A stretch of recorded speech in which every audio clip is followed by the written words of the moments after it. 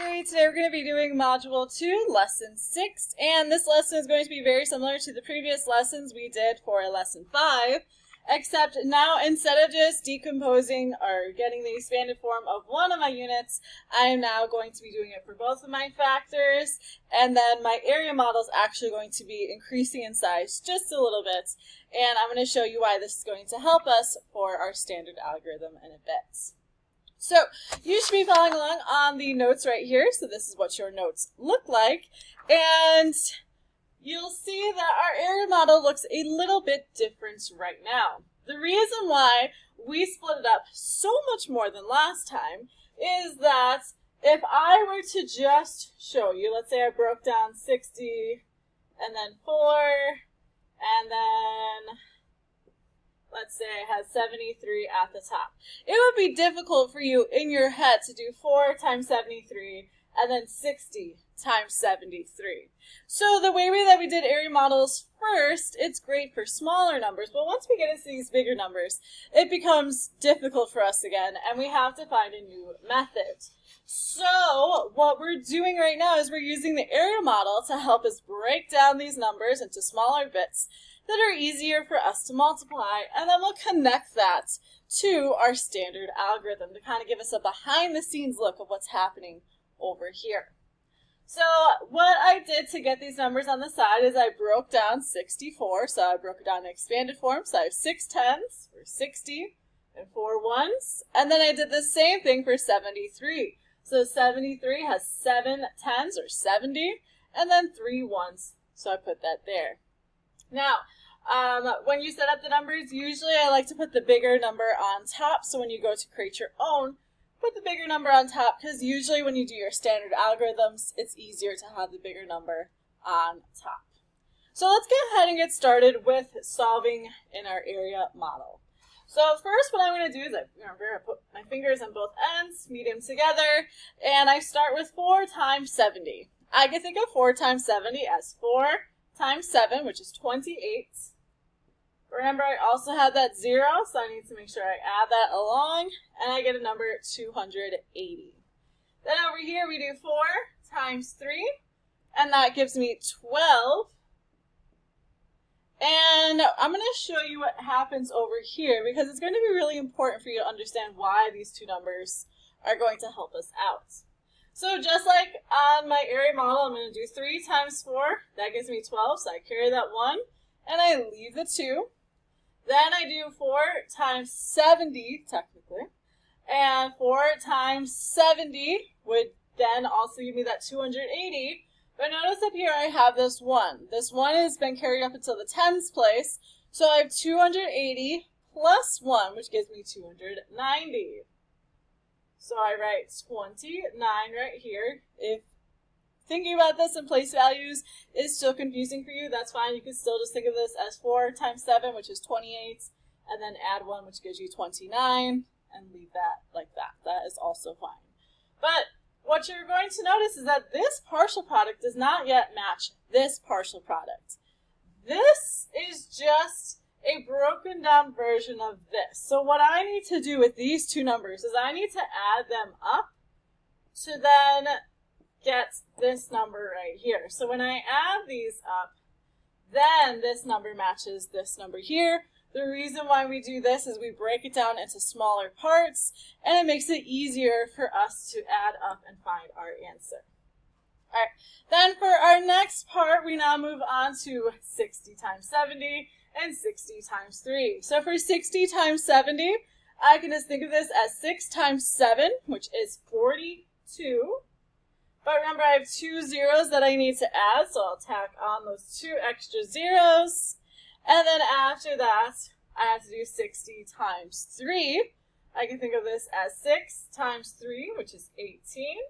And then again, I add on a 0, because I only have 1 0 left. So now, in this case, if I were to just be using my area model at the moment, I would add together these two numbers, so 4,200 plus 180, and that would tell me what my next number, or my next partial product is going to be in the standard algorithm. So add all this together And my next partial product is going to be 4,380. So then over here, 5th grade, I need to start multiplying. So I have to add this 0 here because the 6 is in the tens place. So I do 6 times 3, which is 180. I carry the 1, leave the 8s. I then do 6 times 7, which is 42. And then 42 plus 1, which gives me 43. And again, I get that partial product of 4,380. I can now add up. So if you were just doing the area model, you would just add up these two partial products. You could do it somewhere over here. So 4,380 plus 292. And I could also just do that in my standard algorithm as well. So when I add up, 2 plus 0 is 2. 9 plus 8 would give me 17. 2 plus 3 is 5, plus 1 is 6. And then 4 plus nothing is just 4. So I have 4,672, and I can also show that same answer over here of 4,672. So that is my final answer. But remember, the reason why we did these bigger area models is so we could break this problem down into easier parts that are simpler for us to solve. Let's move on to our next problem, and for this next problem, it's going to be a little bit more difficult because we now have even larger numbers. So we're taking a 3-digit number, 814, and we're multiplying it by 39 this time. And again, the reason why we do these different area models is because it would be very difficult for us to do an area model where we have 814 on the top, and then 9 and 30 on the sides, because then I would have to do 9 times 814, which I can't do that off the top of my head, unfortunately, and then 30 times 814 right here. So that is why we are breaking down our area models and decomposing these numbers even more to help us out. So what I'm first going to start with is I'm just going to show the expanded form of 814. So I have 8 in my hundreds place, so I'll write 8 hundreds, plus I have 1 in my tens place, so I'll write 10, plus I have 4 ones, so I write 4 ones right there. Then I have 3 in my tens place over in my 39, so I'll write 30, because that's 3 tens, and then I have 9 in my ones place, so that is 9. Now remember, on the top of my area model, I usually like to have the bigger number first. This is going to be a bigger area model, so make sure you give yourself plenty of space when you're creating this on your worksheet along with me. So what I'm first going to start with is I'm going to write my number 800 plus 10 plus 4. So I'll write my bigger number up on the top of my area model. And then after that, wherever I see a plus sign, I'll draw a line straight down to show the different sections of my area model. Then kind of starting the backwards or opposite way, I'll write 9 plus 30 on the sides, because that would be 30 plus 9 on the side, 39. And then again, where I see that plus sign, I'll draw a line straight across to show all the different parts. Now again, I'll have my standard algorithm off to the side, so I'll have 814 times 39, and I'll start solving from there. The reason why I like to have this 9 on the top, or the ones place on the top, is that when I'm multiplying in my standard algorithm, what I'm starting with is this 9. I'm not starting with the 30, so even though I could get the same answer, I like to connect these models to what I'm doing in my standard algorithm. So that's why we have that 9 on top here. So I could do 9 times 4, 9 times 10, and then 9 times 800. So it's not backwards from my standard algorithm. All right, so let's go ahead and start multiplying in our area model. So we have 9 times 800 first. So I can think of this as just 9 times 8. 9 times 8 is 72. But there are 2 zeros left over, so I need to add those on. Then I move over to 9 times 10. I just think of this as 9 times 1, which is 9, and then I add that 0. And then finally, we think of 9 times 4, and that's just 36. Remember that these 3 numbers right here, you're not going to see all 3 of these numbers right here in our partial product these three numbers need to be added together to create the partial product that you're going to see right there. So I'm going to add these together so I can check in my standard algorithm later if I'm doing this all correctly. All right, so let's go ahead and start adding these. So I have 0 plus 0 plus 6 is 6. 9 plus 3 will give me 12. 1 plus 2 is 3, and then 7 plus nothing is 7. So my first partial product should be 7,326. So let's see if I get that over here. So I do 9 times 4, which we said is 36. So I carry the 3, I leave the 6. Then I do 1 times 9, which is 9. And then 9 plus 3, which is 12. So I carry the 1 and I leave the 2. Then I do 9 times 8, which we said is 72, plus 1, which would give us 73. So we have 7,326. These match, so I know I'm on the right track. Now let's move on back to our area model, and now I'm multiplying 30 by 814, just like you see here in my area model. I'm doing 30 times 814. So let's start with 30 times 800. I can think of this first as just 3 times 4, which is 24.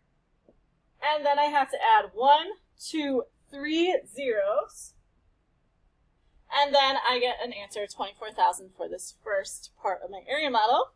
Then I have to do 30 times 10, so I can think of that as just 3 times 1, which is 3. And then I add 2 zeros. Finally, I need to do 30 times 4, so 3 times 4 is 12. And then I add on that one last 0, so I get 120. Just like last time, these three numbers are not going to show up right here in my partial product, but if I add all three of these together, this should match the number I get in my partial product later. So we have 24,000 plus 300, and remember it's very important we line up everything up by the correct place value, plus 120, and I can go ahead and start adding, and my next partial product should be 24,420. You can use these partial products to actually help you remember that you need to have this 0 before you can continue multiplying in your standard algorithm. So you do all this work over here, use it to help you out when you go over here, especially with remembering to put that 0 in. So I'm going to start by doing 3 or 30 times 4, so that's why I have the 0. So 3 times 4 is 12. Carry the 1, leave the 2. 3 times 1 is 3, and then 3 plus 1 is 4. Then we have 3 times 8, which is 24, so I'll just write 24 there. And then again, I get that partial product of 24,420, which matches the one I found from my area model, so I know I'm on the right track. And then I will start adding up. So 6 plus nothing is 6, 2 plus 2 is 4, 3 plus 4 is 7, 7 plus 4 is 11, and 1 plus 2 is 3, which gives me a final answer of 31,746. So up in the line, you can go ahead and write that answer.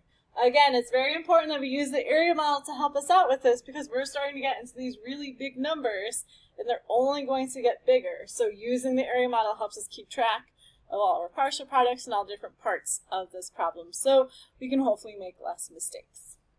So your job now is you're going to be trying the you try problem on the back. This problem is very similar to the problem that you are actually seeing right now on the board because this problem, oh my gosh, sorry.